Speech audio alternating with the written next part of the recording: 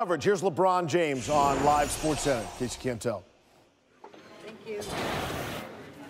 LeBron, you've hit your fair share of buzzer beaters. The ESPN Stats and Info put out that was Rondo's first, I think, after 12 attempts. So what was it like seeing that go in and then seeing out the post-game, considering all this being in Boston? You know, man, I think for Rondo, I think it's, he couldn't even dream about that moment to be back here in the Garden and where he won a championship, where obviously, you know, he has so many memories of being here. And for him to get his hands on the ball at that moment and be able to knock that down, it was a storybook ending. Luke said he started to see in the third quarter you look like you're starting to be more like yourself physically. Where did you feel like today, and especially as the game went on, you got stronger? Yeah, as the game went on, you know, I'm starting to get more and more back to myself. You know, every possession, every quarter, every time I take a hit, you know, and I'm able to, you know, nudge it off and keep going. So I'm working my way back, and I'm getting better and better. You know, every single minute. So in that third quarter, I was able to get back to my point forward position, you know, controlling the game, finding my shooters. They was knocking them down. I was able to get into the paint as well a couple of times, and you know, my teammates you know, paid off. Given what happened Tuesday in Indiana, I mean, do you guys feel like you needed this win a little more, this kind of response in this building against this team? Yeah, we needed a response. You know, just a lot was going on with our ball club in Indiana. You know, just, you know, from energy that, you know, we didn't need, you know, from, you know, the trades and everything. You know, I think it just played a little bit into our heads and as a collective group. And for us to bounce back like this after the trade deadline, we know this is who we have. This is our group, and it was a big step for our team. What is your level of confidence in this group here going forward? When we're healthy, my level is high. We're a team that's built on depth, and when we're healthy, we're very good, as we saw, as we you know, showed the league when we were healthy. So we're getting back to that. We're still missing our star point guard and Zoe, so you know, but we're gonna hold the fort down until he gets back. What did you think of the moves you guys made over the last few days? I think it improves our team. You know, it definitely creates more space for you know, BI, myself, and for Rondo. You know, and adding a shooter like Mike Muscala, who spreads the floor extremely well, who's going to be guarded by a lot of bigs, and so we keep the bigs out of the paint. And then adding Reggie, who's in the top, you know, 5 and makes and you know, three-point percentage. You know, I think that's going to help us out a lot as well. So, you know, I'm looking forward to these guys, you know, getting to the team and you know, seeing how we can help them and they can help us. You've had some wacky seasons in the past where it was up and down, and then you found the stride kind of at the right time, were able to ride it into a postseason berth. Does that inform this season for you at all, the past experiences, and you know, what the potential still could be for this group? I think if I'm healthy and we're a collective group, and you know, I think we can make a push. And that's all it's about. And you know, and if I continue to get in the form, and we continue to get in the form as well as a collective group, then we will hit a stride. What about the younger guys? I mean, do you kind of see a lock-in mentality from them starting to form tonight? Well, yeah. I mean, you know, I think after the deadline, you know, they was able to kind of just to relax. I think it just played a lot with their minds a little bit, and you know, and then after the 3 o'clock deadline, they knew, and we all knew that this is who we have and this is who we love to be around. So. They were able to lock in, and you know, even with BI not shooting the ball extremely well tonight, his defense throughout the night on Kyrie and throughout a lot of those guys was exceptional. And then Kuz's second half performance was tremendous. So you know, they're going to be big for our team down the stretch. Did you say anything or do anything? LeBron's 77th triple-double, that's nothing new, or neither are close finishes between the Lakers and the Celtics. That's Irvin Johnson in 1887. Also 1987. They didn't play in 1887. He's not that old. January 20, 1995, same kind of thing happened. The old Garden. Nick Van Exel launches the improbable 3, the win, and the Lakers got that one. So that's 3 for the Lakers. Trade deadline has passed. One move can alter the landscape of the entire league. And take last year, for example, when 6 of LeBron's teammates were traded on the day of the deadline. That team, of course, went on to the finals. And only once before were that many players traded from a single team on deadline day. Oh, by the way, also LeBron 2008 Cavaliers. Now, fast forward to this year, and it looked like the Lakers might be headed down the same road, but just 2 teammates were traded on deadline day. None among the team's young core. But what now for those who stayed on the team that for weeks appeared not to want them? Here's Dave McMenamin. Just days before the NBA trade deadline, the indelible image from the seemingly left-for-dead Los Angeles Lakers was LeBron James completely isolated from his teammates on the bench during a blowout loss in Indiana. Thursday, with the trade deadline finished and the Lakers roster looking much the same, there was a far more effervescent scene. Believe it or not, I always dream like this, you know what I mean? But I couldn't picture it being this sweet. Team struggling right now, and I think it's be definitely a confidence booster for us. Rondo, one of a litany of Lakers who heard his name attached to Anthony Davis reports in recent weeks, hit the first buzzer-beating game winner of his 13-year career. And the Lakers looked like a team that found its fight again. We needed a response, energy that we didn't need, trades and everything. I think it just played a little bit into our heads and as a collective group. And for us to bounce back like this after the trade deadline, we know this is who we have. This is our group, and it was a big step for our team. I won't say need, but it helps. Winning helps a lot.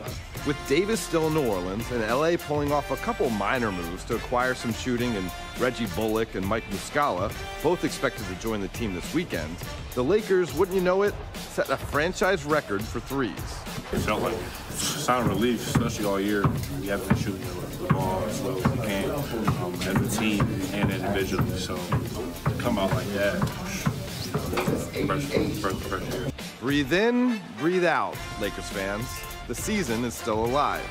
It might not feature LeBron and AD playing alongside one another as Magic Johnson and company hoped for, but the players still donning the purple and gold don't plan to go quietly into the night.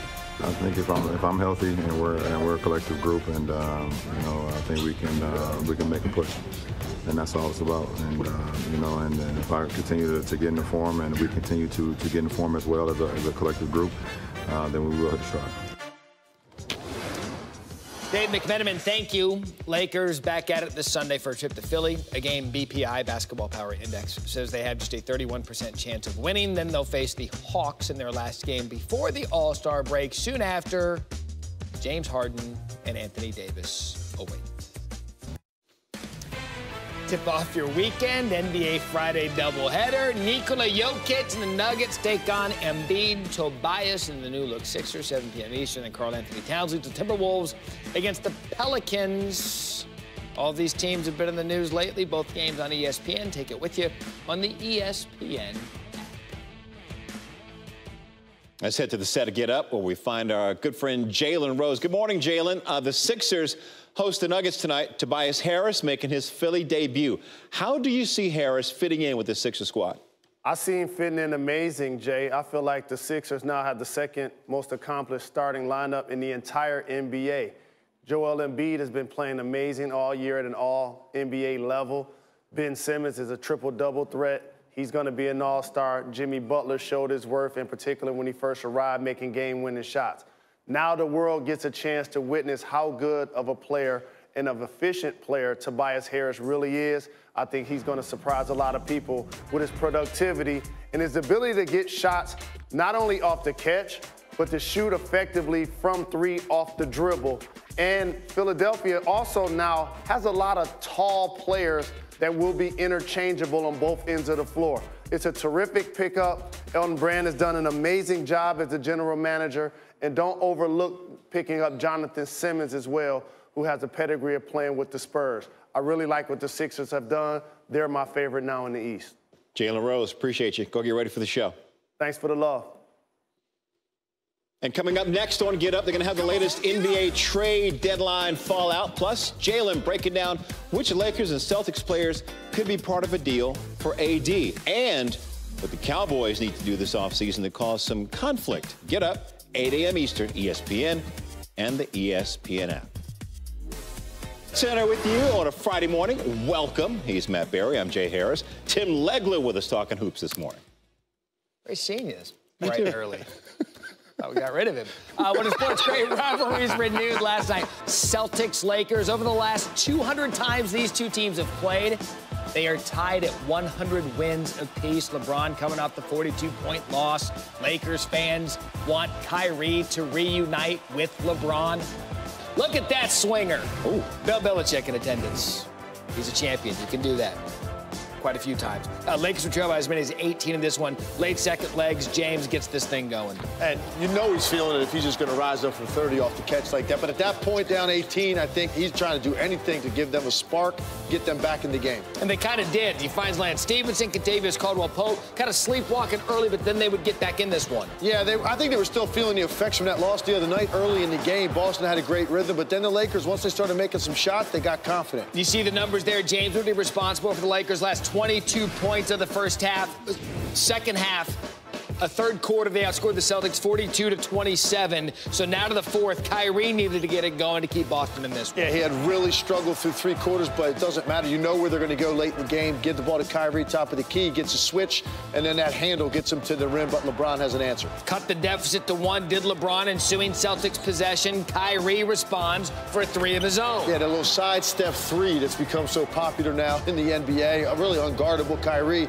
Big-time step back, and this is just unfortunate for the Celtics. LeBron tries to throw it off Al Horford's foot, and if it had, they'd probably lose the game. Instead, they end up with a loose ball, scramble play, and LeBron James gets a 3 in the corner to keep them in it and tie it up. All tied at 124 Lakers, 22 three-pointers made. That is most in a game in franchise history. Under 20 to play. Boston down 1. Kyrie drives. Boston takes the lead back.